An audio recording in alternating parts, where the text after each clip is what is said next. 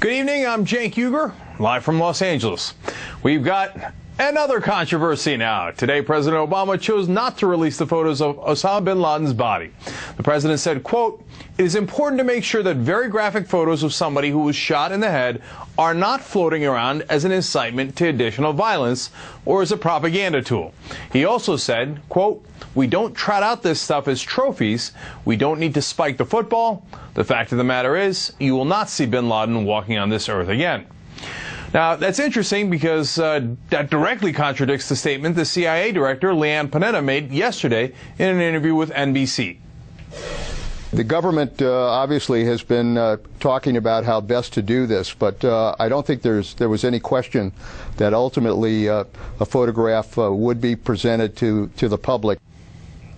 So, of course, that's opened up a question as to whether we should or should not see the pictures.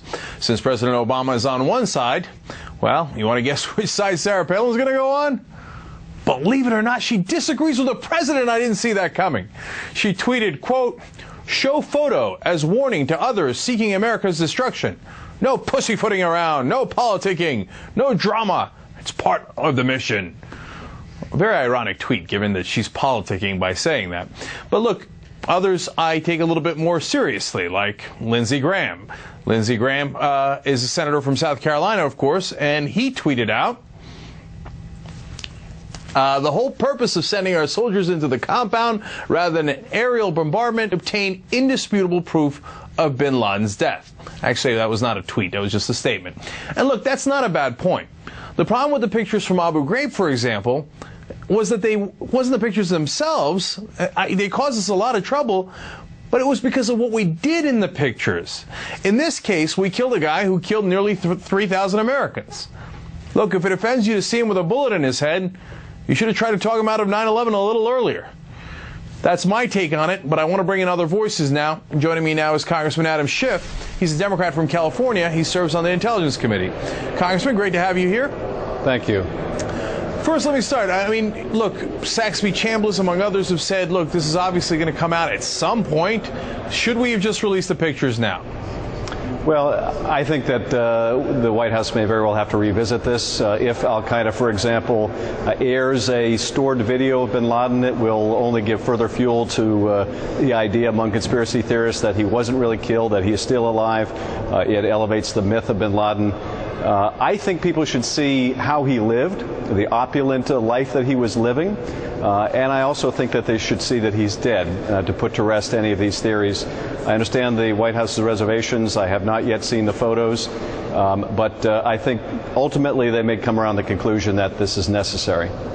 Right. I understand that they are gruesome, but I don't think it necessarily inspires anyone. I mean, it was not a secret that we were trying to kill bin Laden, right? And so if they see that he has, in fact, been killed, I don't know. Could it be a deterrent in some way as well? Well, I don't agree with Sarah Palin's analysis. I wouldn't do this as a way of showing if you cross us or you commit acts of terror, this is what happens to you. People know that already. But I do think that there are so many conspiracy theories around the country. There's such a myth about Osama bin Laden that showing he is truly dead and gone has a value to put that to rest, to show that this person wasn't larger than life, in fact, was very much brought down by U.S. military forces. Right. Congressman Schiff, I actually totally agree with you. Look, if you're just doing it to showboat, then that's not the right way to go, and that's not how the United States should conduct itself. But as evidence, then I'm with you and actually Senator Graham on this one. That is part of the reason we went on the ground to get evidence that it actually was bin Laden. Now on to a different issue. There's a question as to whether this was a kill or capture mission.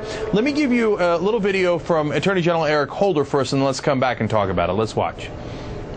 If he had surrendered, I think, attempted to surrender, I think we should obviously have accepted that, but there was no indication that he wanted to do that, and therefore his killing was appropriate.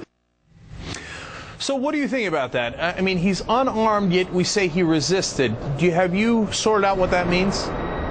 Well, I think, frankly, you're talking about a very difficult raid, a nighttime raid. The last thing that we want to see is bin Laden take out American forces with some kind of a suicide bomb. So there isn't a whole lot of time to think and analyze the situation. If it were clear he was surrendering and unarmed, that's one thing. But it's hard to imagine that being the circumstances given the urgency of the situation.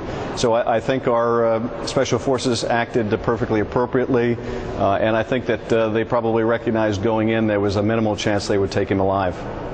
Do you have any insight, Congressman, into the orders that they were given before they went in as to how to execute that? For example, how would they have known that he was trying to surrender? Because it's all in the orders, of course. And I'm not criticizing here. I'm just trying to find out if you have any insight into that. Nothing that I can discuss here that wasn't gathered in a classified setting.